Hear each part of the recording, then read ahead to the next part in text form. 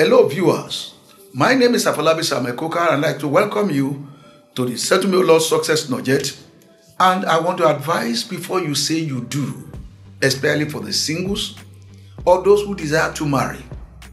Know your genotype now. AA plus AA can marry. Can AS and AA marry? Yes. Can AA plus SS genotype marry? Yes. Can AS and AS marry? No. Can AS and SS marry? No. Can SS and SS marry? No. Can the rich and the rich marry? Yes. Can the rich and the poor marry? Yes. Can the poor and the poor marry? Not advisable. If anyone does not have work and the other party too does not have work, they can't marry. Two idiots cannot marry. Idiot plus wise can marry. Wise and wise can marry but should be ready for war.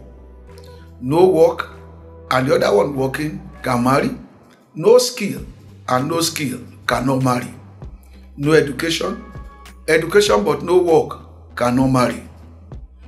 I have not eaten and the other one is a type that says send account can marry. Prayer warrior but not working. With prayer warrior but not working cannot marry. I have not eaten, find something to eat or I will be angry. Cannot marry. I need your help and I will see what I can do. Cannot marry. Mind-tempered and short-fused can marry. Short-fused and short-fused cannot marry. God, I beg, and hope they cannot marry. I want you to know that pure love has no condition or boundaries. Love does not hold back. Love gives all the time and asks for nothing in return. Love is patient. Love is kind. It does not envy. It does not boast. It's not proud. It does not dishonor others. It is not self-seeking. It is not easily angered. It keeps no record of wrongs. Love does not delight in evil, but rejoices with the truth. It always protects, always trusts, always hopes, always perseveres. In line with the word of God in 1 Corinthians chapter 13 and verse number 8. 1 Corinthians chapter 13 verses 4 to 8. Love and ethereal force, unchained by conditions, knows no boundaries. With unwavering abundance, it generously splits forth, never seeking reciprocation, love without conditions, but doesn't mean you ignore your own needs and boundaries.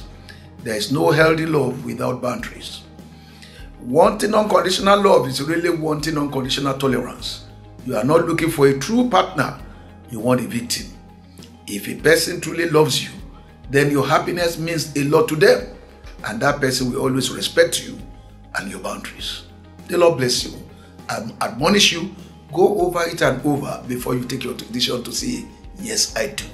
And the Lord God will help us. Love is to be fulfilling life, not to be endured, but to be enjoyed. God bless you. Afolabi Samekoka is my name. Please subscribe, share, distribute to others, and let God be glorified. See you in the next coming series next week that will impact your life.